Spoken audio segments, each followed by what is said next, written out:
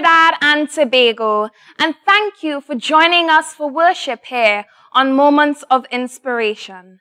I am Seesahai-Payne, a student deaconess with the Presbyterian Church of Trinidad and Tobago. Today I am assisting Miss Petra Mahabalsingh-Maharaj from the Cunupia Presbyterian Church, which is in the Shogunas pastoral region. During this time of Lent, when we contemplate the sacrifice of Jesus Christ and our own shortcomings as human beings, we here at Moments of Inspiration join together with the World Council of Churches on the theme, Christ's love moves the world through unity and reconciliation.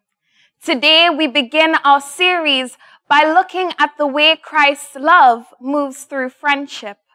I invite you now to join with me in prayer.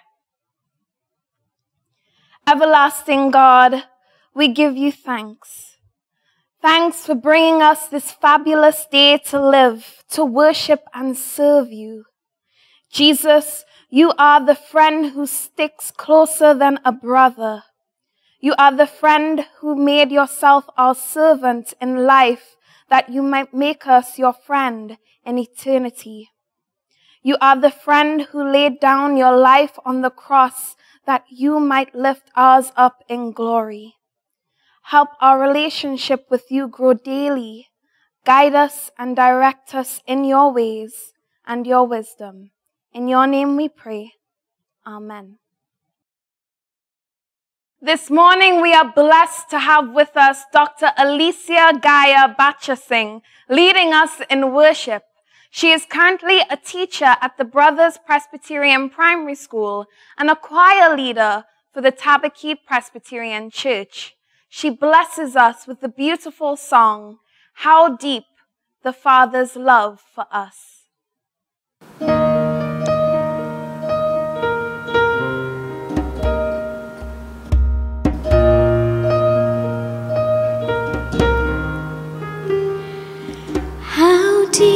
The Father's love for us, how vast beyond all measure, that He should give His only Son to make a wretch's treasure. How great the pain of searing loss, the Father turns His face away, as wounds which mar the chosen one bring many sons to glory.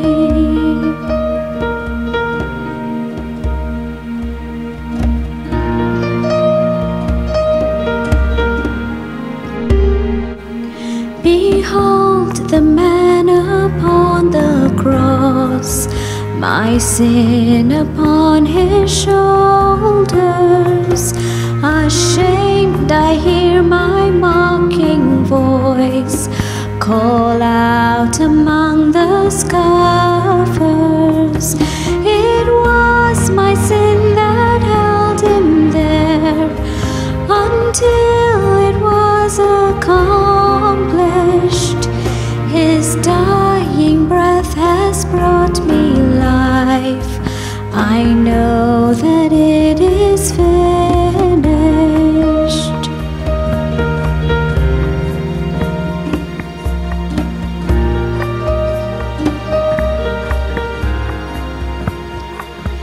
I will not boast in anything, no gifts, no power, no wisdom, but I will boast in Jesus Christ, His death and resurrection. Why should I gain from His reward? I cannot give an answer, but this I know with all my heart, His wounds have paid my ransom. Why should I gain from His reward? I cannot give an answer,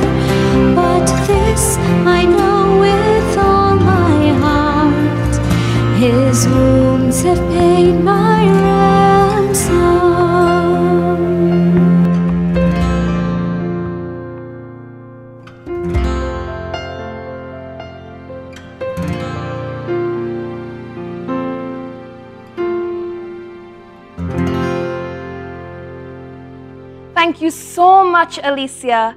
I invite you to read with me now from Holy Scripture, the Gospel of John, chapter 5, and verses 2 to 9.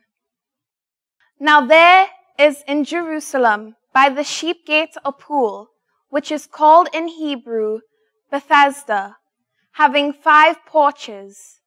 In these laid a great multitude of sick people, blind, lame, paralyzed, waiting for the moving of the water. For an angel went down at a certain time into the pool and stirred up the water. Then whoever stepped in first after the stirring of the water was made well of whatever disease he had. Now a certain man was there who had an infirmity 38 years. When Jesus saw him lying there and knew that he had already been in that condition a long time, he said to him, "Do you want to be made well?" The sick man answered him, "Sir, I have no man to put me into the pool when the waters is stirred up. But while I am coming, another steps down before me." Jesus said to him, "Rise, take up your bed and walk." And immediately the man was made well, took up his bed and walked. This is the word of God. Thanks be to God for his word. Amen. Miss Petra Mahabalsingh-Maharaj from the Cunupia Presbyterian Church now proclaims God's word. Friends, I invite you to join with me in a word of prayer. Heavenly Father, we thank you for all that we are about to receive. And we pray, Lord, that you will open our eyes that we might see Jesus. Open our ears that we might hear him. Open our hearts to receive this message. And open the lips of this thy servant to speak your word fearlessly and well.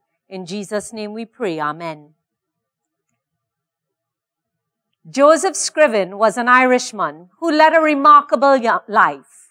At a young age, he was engaged to his childhood love, who died by accident on the day before their wedding. Emotionally shattered by the death of his love, he turned to God for consolation and guidance. He left Ireland and went to Canada in 1845. His greatest desire was to reflect the love of God in his life and God's grace. So he helped the sick, the poor, the widowed, those who could not reimburse him.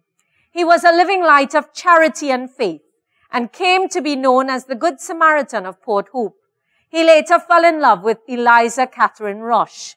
They were engaged to be married, yet only weeks before the wedding, Eliza became ill with pneumonia and died at the age of 23. Once again, Scriven was heartbroken by the death of a woman he loved. Once again, he found strength by turning to God, a God he looked upon as his closest friend. The following year, Scriven wrote a poem to his mother in Ireland. His words describe this extraordinary friendship that had given him purpose and hope in the face of tragedy and devastating pain. That poem is now famously known as the timeless hymn, "What a Friend We Have in Jesus." Scriven understood the tremendous friendship we have in the person of Jesus Christ.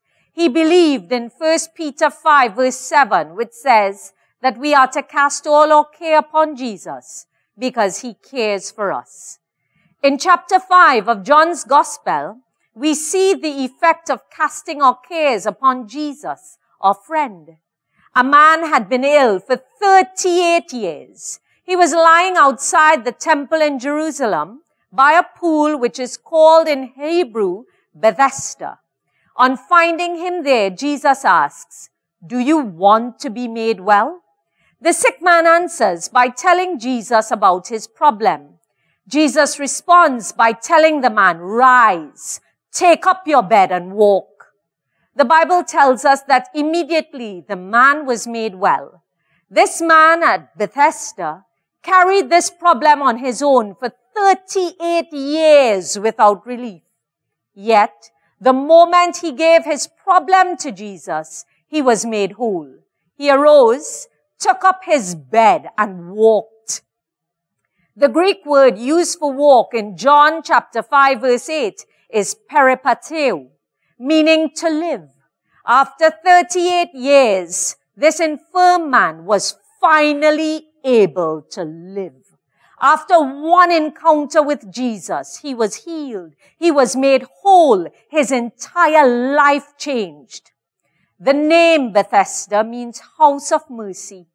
It was at Bethesda that this suffering, afflicted man met grace and mercy. He met favor and compassion in the person of Jesus Christ.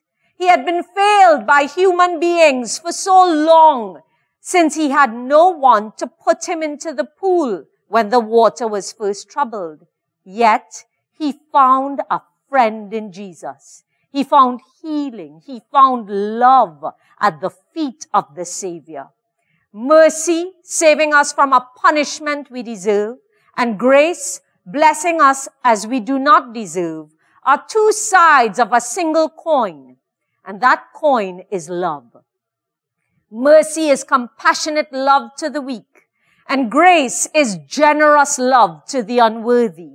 As human beings, we all suffer from moments of weakness, and we all need God's mercy and grace.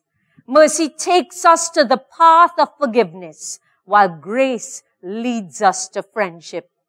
We don't have to be strong or perfect for Jesus to call us friends. 2 Corinthians chapter 12 verse 9 tells us that His grace is made perfect in our weakness. And if we look at Jesus' life, we see truth in that statement.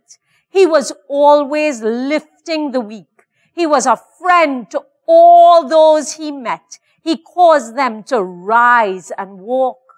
A paralyzed man, a man in the synagogue with a shriveled hand, Jairus' daughter who was raised from the dead, and blind Bartimaeus. Even as he was dying, Jesus lifted the thief on the cross next to him. Jesus was even called the friend of sinners because he would actually sit down and have a conversation with a prostitute, a tax collector, even a Samaritan woman. He extended his friendship to anyone who wanted it. He gave hope to the hopeless, help to the helpless, and continues to extend his hand of friendship to us today. All we have to do is come to him. All we have to do is start a conversation with him. All we have to do is give him our problems. In speaking to his disciples, Jesus said, "Greater love has no one than this, that someone lay down his life for his friends." Jesus modeled this great love by giving his life for us. God's friendship means unconditional love, all-knowing intimacy, perfect provision, and soul security. This demonstration of friendship now becomes the foundation of love that we must share with others, as he told us we love, because he first loved us. Many of our friendship issues arise because we think that people should respond as God does, or we assume that God responds to us as imperfect people do. Two friends were on a hiking trail together. As the day was hot, they had taken off their t-shirts and shoes. While on the trail, they came across a sign which said, "Beware of the bears." One of them turned around to find the other putting on his t-shirt and shoes. So he asked his friend, "Do you think you could outrun a bear?" To which the friend replied, "I don't have to outrun the bear. I only have to outrun you." Sometimes our friends forsake us. They leave us when we go through our difficulties. But we have a Savior who has promised that he will neither leave us nor forsake us. Jesus can heal us everywhere we hurt. Only he can make us whole. Only he can cause us to rise. As we hold on to Jesus and look to him for ultimate friendship, let us extend love to others in imitation of that love that Jesus first showed to us. And we can do this in several simple ways. First, we serve others without expecting anything in return.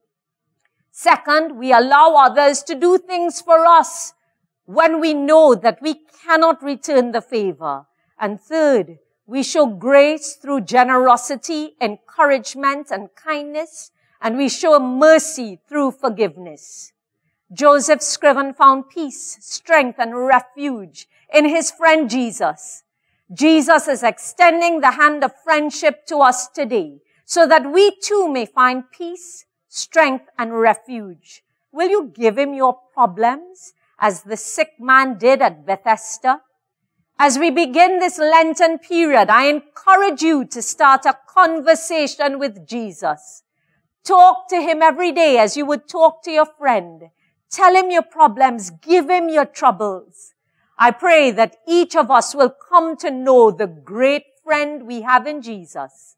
In the name of the Father, the Son, and the Holy Spirit. Before we head into a time of prayer, I invite you to listen to the words of this timeless hymn and reflect on God's friendship with us.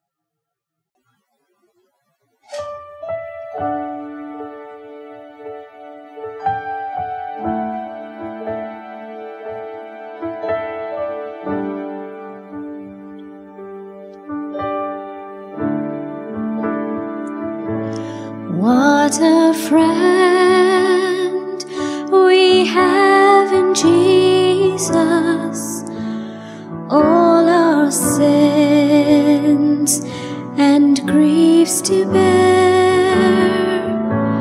What a privilege to carry everything to God in prayer. Oh, what peace we often forfeit. Oh, what needless pain we bear. All because we do not carry everything to God in prayer.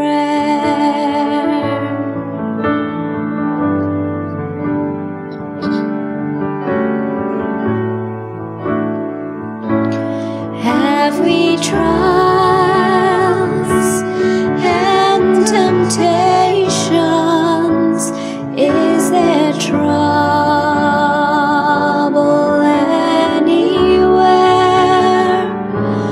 We should never be discouraged. Take it to the Lord in prayer.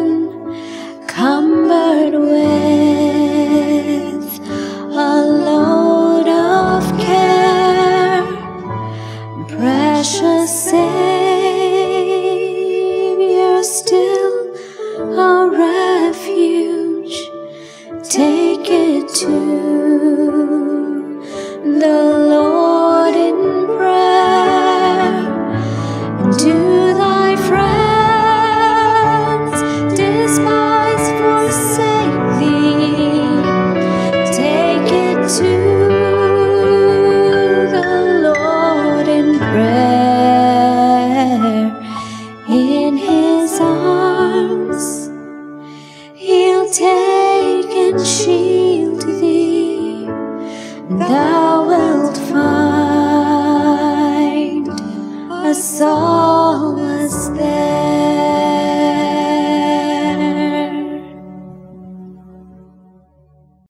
Bow with me and pray.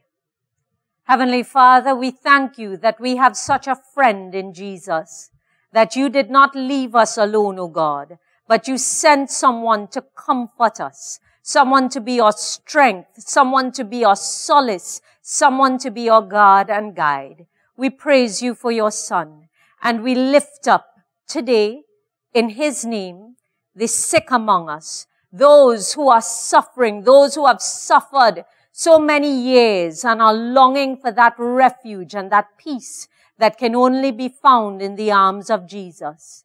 We pray that you who are able to heal them will touch them in accordance with your will and bring them healing, bring them wholeness, help them to rise, take up their mats and walk. And we pray, O God our Father, that as we go through this Lenten period, that Jesus will go with us to make our crooked places straight. Bless us, we pray, in his name. Amen. Thank you very much, Miss Petra, for your inspiring message on Christ's love, moving through friendship and bringing healing to so many lives. This month of March begins with 2 powerful days of prayer for women. The World Day of Prayer 2020 has been prepared by the women of Zimbabwe. Based on the scripture we read from today, John chapter 5, verses 2 to 9. It follows the theme, Rise, take up your mat and walk. You are invited to join with our Presbyterian Church women nationwide as we join together to lift one another in prayer this Friday, March 6th.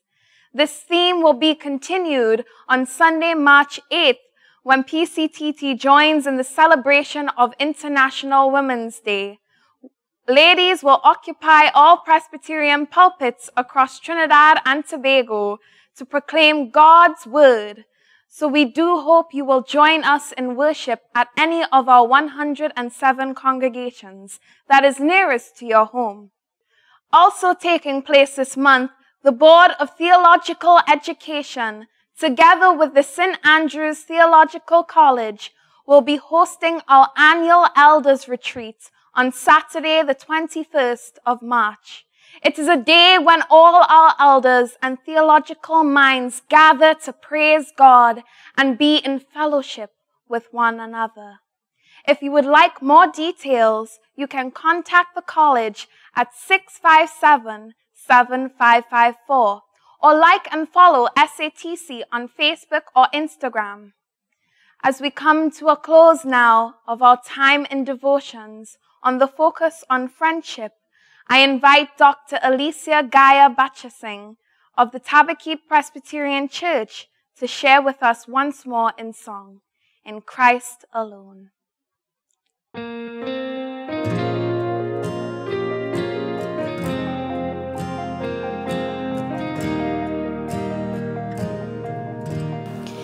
In Christ alone, my hope is found.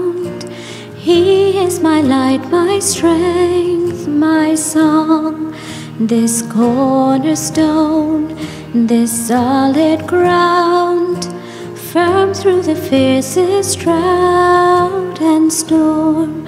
What heights of love, what depths of peace, when fears are stilled, when striving cease. My comforter, my all in all, here in the love of Christ I stand. In Christ alone, who took on flesh, fullness of God in helpless babe, this gift of love and righteousness, scorned by the ones he came to save, till on that cross, as Jesus died, the wrath of God was satisfied, for for every sin on him was laid. Here in the death of Christ I live.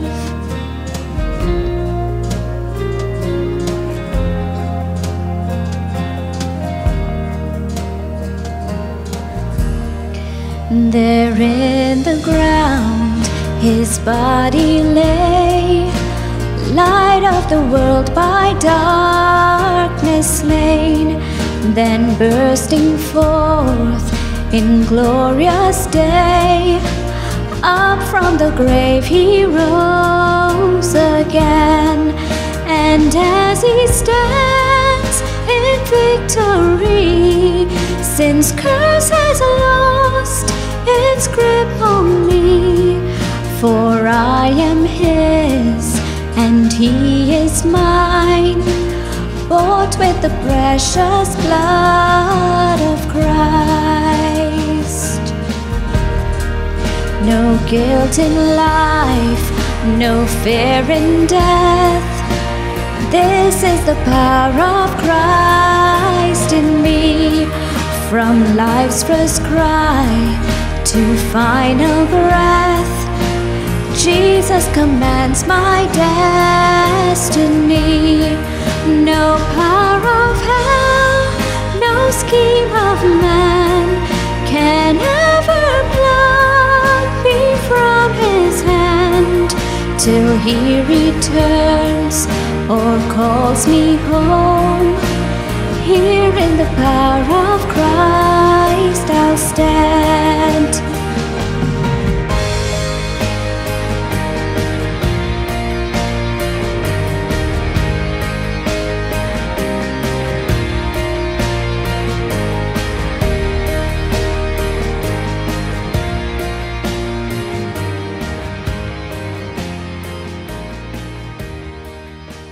Thank you so much, Alicia, for blessing us with your gift and being a part of our worship today. As we contemplate on today's message, I invite you to head over to our YouTube page, Presbyterian Church, Trinidad and Tobago, where you can find all 194 of our episodes ready and waiting for you to share with the world or to use at your churches for a Bible study. You can also like and follow us on Facebook at Moments of Inspiration for clips throughout the week. And we also warmly welcome you to join us in worship in person at any of our Presbyterian churches near your home. You can find all our locations and contact information at our website, www.pctt.org.tt. Friends, thank you for being with us during our time of devotion. We hope you have a wonderful week ahead, and I leave you now with today's moment of inspiration. What a friend we have in Jesus.